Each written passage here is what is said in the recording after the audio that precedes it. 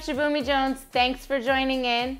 Today we're gonna make a steak tartare with a sturgeon caviar garnish. We're gonna serve that with some pommes gaufrettes and a champagne vinegar creme fraiche. This is a dish that might look familiar to you. A few years ago, I had something kind of like this at Le Bernardin, and it inspired me to kind of recreate this dish we're gonna do today. I never worked there. This isn't a recipe from them. This is just, I had the dish, I liked it. It is everything that Le Bernardin is known for. Simple, sophisticated, beautiful, and modern. Pomme gaufrette is a fancy word. Well, it's not fancy, it just sounds fancy to us because it's French. But it's a fancy way of saying waffle chips, which everybody knows. Waffle fries, waffle chips are so good.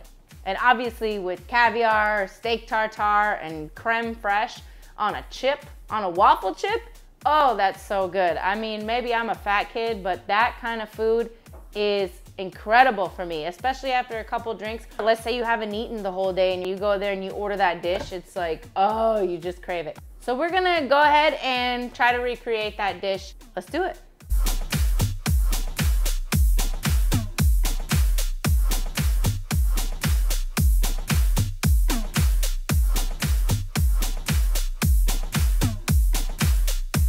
We're going to use this special mandolin right here. It's called a crinkle cutter. That's a cute name, right? It's like Kris Kringle, the Santa Claus. We're gonna make waffle chips with this, and the technique to do it is you take the potato, you get a flat surface, you're gonna run it along here once, and then you're gonna rotate it 90 degrees, run it again. Rotate it 90 degrees, run it again. And you're gonna have this on the thinnest setting. And so that's how we're going to get our pommes gaufrettes, or AKA waffle chips.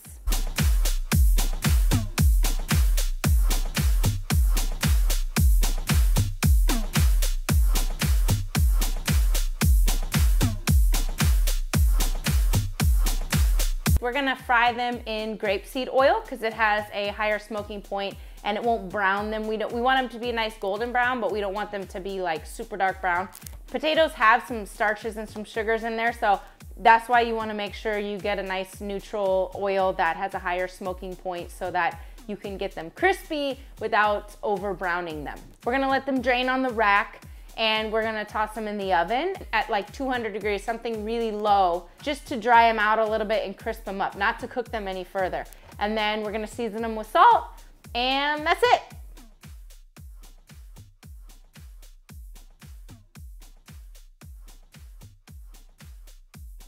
The key to making a really good steak tartare is very simple. I mean, seasoning it well for sure, but one of the main components to doing this is cutting it by hand. Mincing the meat by hand is gonna give it that amazing texture, mouthfeel, and also flavor, you know, because you're not grinding the crap out of it. It's not losing anything. You're using a sharp knife and you're gonna do a brunoise like you would do a vegetable. You're not gonna run back over it with your knife. You're just gonna cut it small little pieces the first time through. The texture is perfectly there. The taste, the mouthfeel, everything that makes tartare special is there. The whole time we're prepping this tartare, we're gonna keep it over ice. That's very important. You know, you wanna preserve everything about the meat. So be safe with what we're doing. So we're gonna cut all of our garnishes that are going to be mixed into our beef tartare.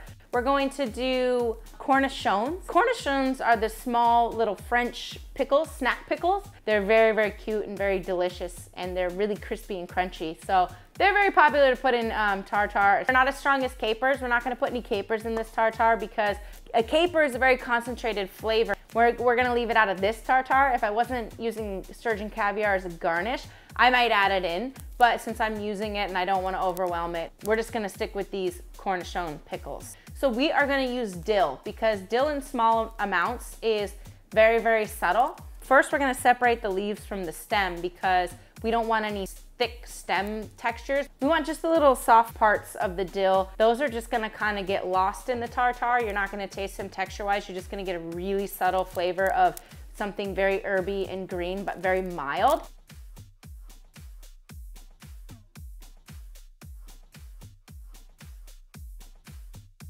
All right, right, moving along. So we're gonna make this really simple sauce. I'm gonna do a little creme fraiche, some black pepper, some salt, and some champagne vinegar. Champagne vinegar is probably my favorite vinegar. White wine vinegar, red wine vinegar, all very strong vinegars. Balsamic is a very sweet vinegar.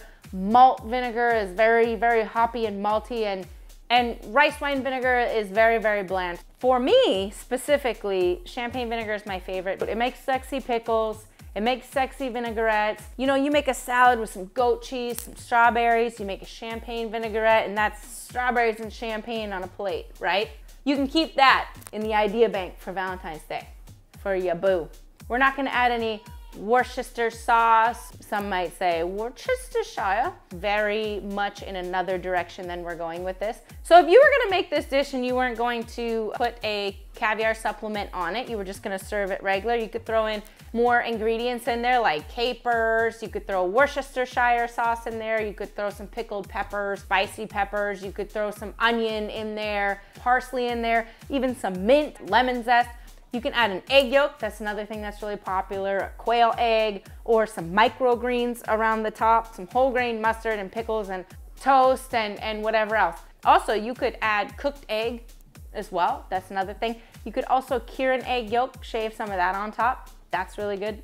Another idea for the idea bank. You could take this as a good base idea, and if you're not gonna put caviar on it, you could add all these other things and it's gonna be really, really freaking delicious.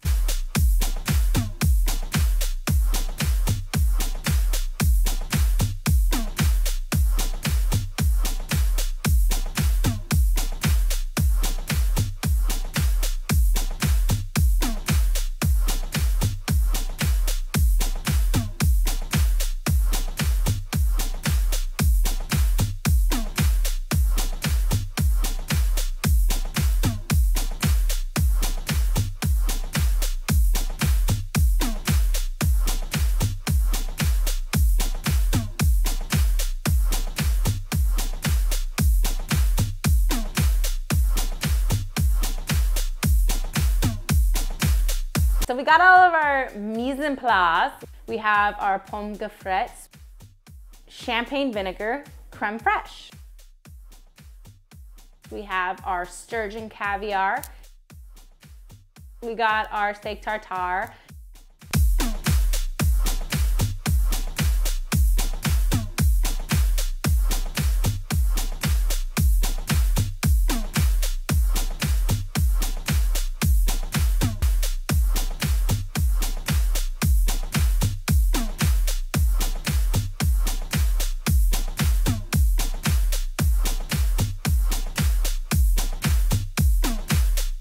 I hope you, if you're making this at home, you enjoy this dish, and also if you just enjoyed watching this, thank you so much for joining me. I like to cook for y'all. Actually, I'm not from Texas. I don't know why I said that. I was born and raised in Seattle, and I've lived in New York for the past 10 years.